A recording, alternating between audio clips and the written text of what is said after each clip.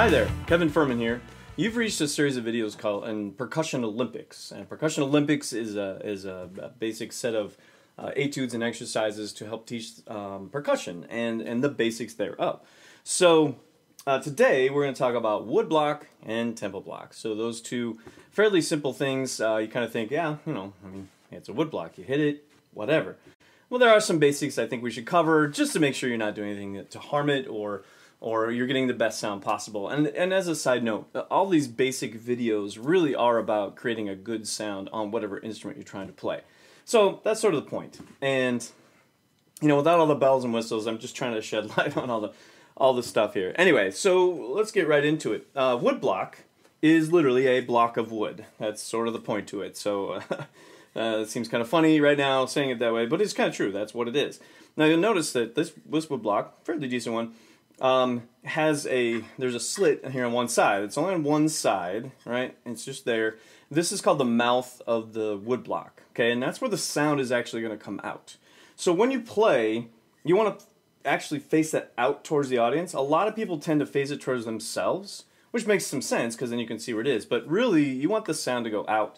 So I would recommend that. And when you play, there's actually good and not so good sounds. A lot of people tend to think of it like a snare drum, which is a valid sound. That does work.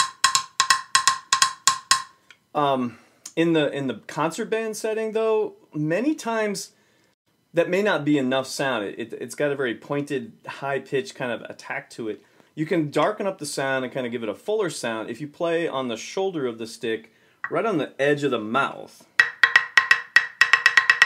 So those two are the sounds that most people would use.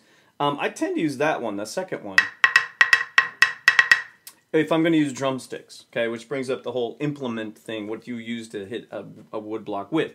I tend actually to go not to drumsticks first, and I wanted to show you that because that's where most people go, but I would recommend actually kind of a hard rubber. And these are, your general run-of-the-mill hard rubber mallets.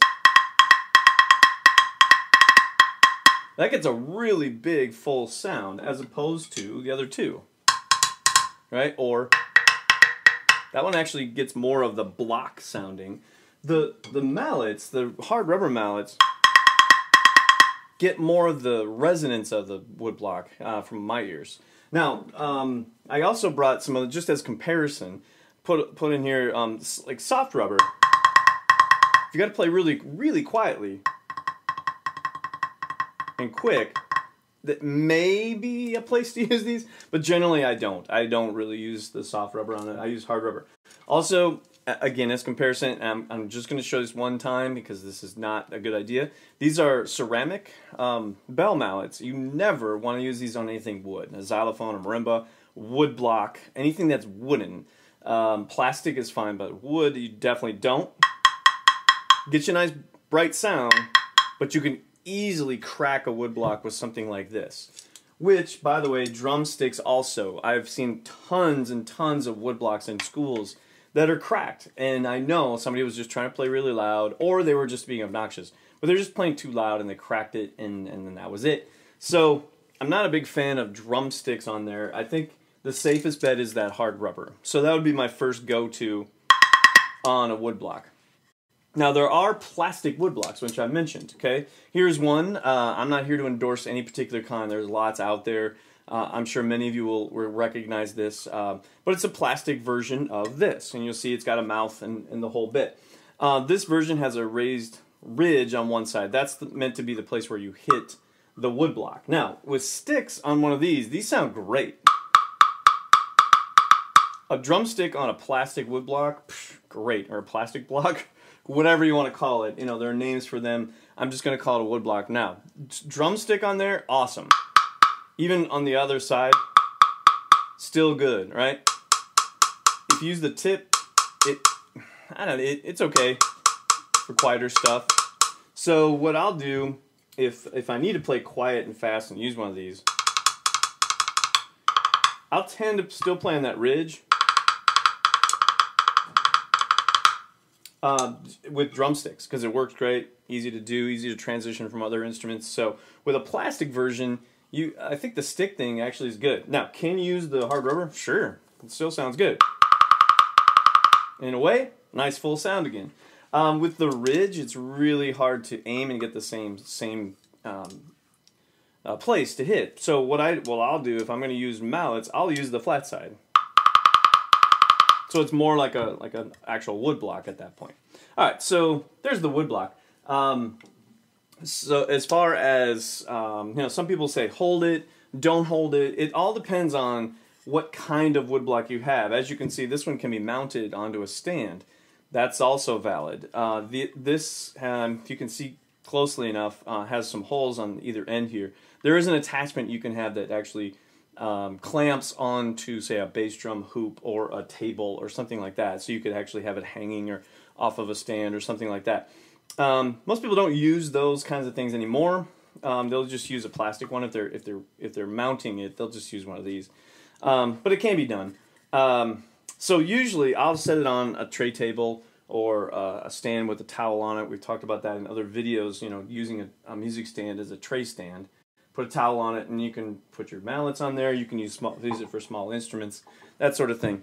I tend to use a tray table. This is a very big one, but something like that is ideal, because then you can move it where you need it, and it's solid, and you don't have to worry about it tipping or that stuff. I tend to use music stands mostly for mallets and sticks, and then tray tables for other things, whenever possible. Okay, so there's woodblock. I mean, you've got your wood and plastic versions. I'm sure somebody's come up with some other version out there that I'm not going to talk about today, because these are by far the most common. The main thing to keep in mind is I would go with the hard rubber mallets to make a good sound. Okay, so now the other thing we got to talk about is the temple blocks. Now I'm going to move this over a little bit. This is more in the picture here. So temple blocks basically are graduated size wood blocks. So they're the same sort of thing, but as you can tell, the design is quite a bit different. The mouth is much bigger. It's actually 4 pieces of wood, 4 or 5, that are glued together really well. And these are wooden. They make plastic versions of these also, and different companies make those. I think plastic is a great way to go for most high schools, just because they get a lot of abuse, and some people don't know what they're doing at first, and so it's a lot harder to break them. Also in the marching band setting, you're usually hitting pretty strong. You got some loud sounds going on, so you're going to hit it pretty well. So plastic is really good for outdoors and loud playing and just general use in a school setting. Wood does sound better, but the plastic ones are really close. So it sort of depends on your application. I've got this set of wood ones. Same sort of thing applies to how you play them. These tend to resonate a little bit better than a block of wood, so playing like that, pretty good. Playing on the edge is more ideal. That's actually more the sound. So you get that kind of hollow, rounder sound. This has got a very pointed attack to it. So really, a drumstick on the edge, great. There are times when I've used this in a setup with a drum set setting, I've done that, where I'll put it on a cymbal stand like this, and then I'll have it to where I can play with drumsticks. The rubber mallet thing still applies. These are actually a little bright for these temple blocks, because they're pretty live. Never use ceramic or plastic on them. I don't even want to show you that. So the soft rubber, again, if you want a softer attack, these can work halfway decently on temple blocks, especially the lower end. You get a kind of big sound. So I think sticks on the edge, using the shoulder of the stick on the edge of the mouth, is your best bet. That is kind of your best sound. The hard rubber, maybe these are a little too hard. So if you need it really bright and cutting, these could work. With anything with wood, be careful not to overplay it. You play too hard, you're going to splinter off wood, and then it's going to change the sound and or break and crack and all that. So temple block, really, it's just a matter of getting used to that there are different pitches. It'll be written with 5 different pitches, usually on the lines of a 5-line staff. Wood block will be randomly on any space. It depends on who's writing it. So there's no standard. The temple block tends to be the 5 lines because there's 5, normally a set of 5. So that makes some sense. The wood block can be kind of in any space. It'll be labeled, and you go from there. So again, sticks, okay. on the edge of a wood block. On plastic, great. Okay, edge, temple block, great. I think the hard rubber mount works best on a wood block, sitting down on the table, and you get a really clear wood block sound. All right, so there's your basics of woodblock. From there, you read the rhythms, watch your dynamics, use good technique. All that still applies. So anything else from the other videos that you would apply to that idea would certainly apply to this idea. Also in setup, sometimes you have to have a lot of instruments, so make sure it's in a place where you can get to it quickly. You're not in the way of hitting another instrument, or you're not putting it underneath something where you're going to hit another instrument while you're playing. Real basic things like that. But from there, it's learn your part, play it well, get a good sound every time you play. There's woodblock and temple block. Pretty simple, pretty straight ahead, but then again, make sure you're using the right thing, get a good sound, and don't hurt it. All right, thanks a lot for checking it out. We'll see you at the next video.